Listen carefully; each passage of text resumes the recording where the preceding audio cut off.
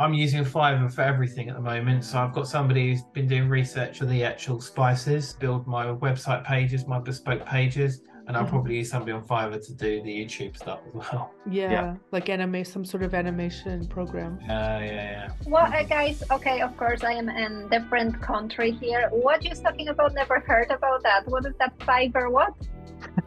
Yeah, Fiverr? right. You've not heard of Fiverr? Like £5, okay, but Fiverr. Fiverr.com, yeah, it's like a game changer. It's basically it's outside contractors that you can hire. Yeah, so I've used Upwork quite a lot, but I've had a lot of hit and miss with that. With Fiverr, it's been mostly hit. Brilliant, because I need to actually do extra work on my. Honestly, Patricia, you've got so much on your plate. If you could be outsourcing some of this stuff to people on Fiverr, you'd be able to accomplish so much more. No, guys, thank you so much. I definitely will check that straight away.